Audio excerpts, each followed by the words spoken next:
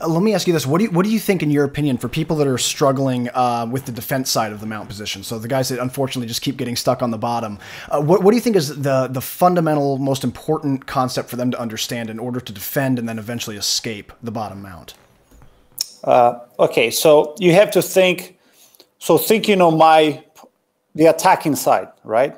When I say I will adjust my position before I go for any submission attempt.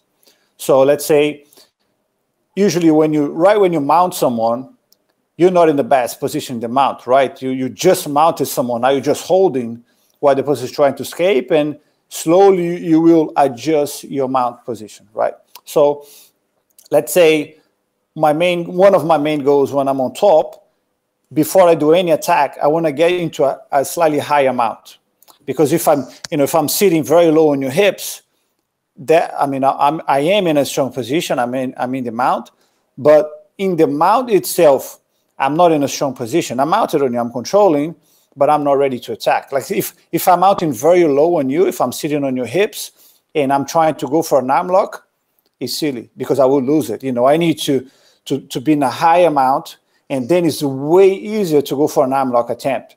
So if I'm in the bottom, so my first goal is to try not to let you put me in an even worse position. I don't want my arms here.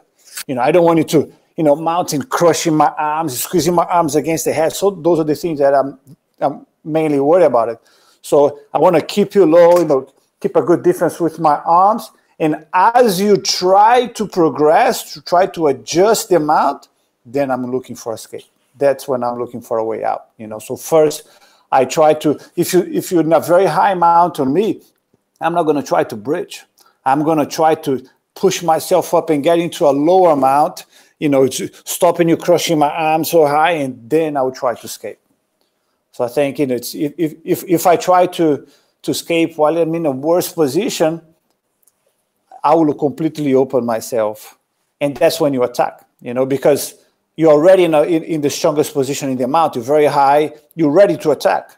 So if I'm trying to escape at that moment, just bridging out or something, that's what you're looking for. Because I will open myself inevitable. When I try to escape, I do open myself because my arms, they can be very tight defending my neck. But for me to escape, I need to kind of use the arms. So, eventually they go away from my body. You try the arm or you try to push the person slightly lower. So that means you're not as tight, right? This I'm very tight. It's hard for you to submit me. As long as I stay here, you need to kind of start open space. So if the moment that I bridge, that's the space you need. Boom, the attack will come.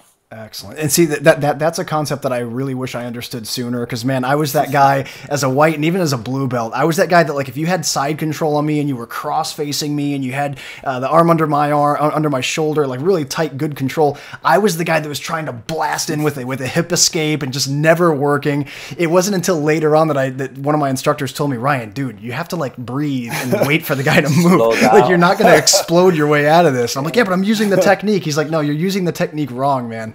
So I love that you pointed that out. It's all about, in order for them to progress, or whether it's an attack with a submission or a transition to another position, they have to create a little bit of space to do so.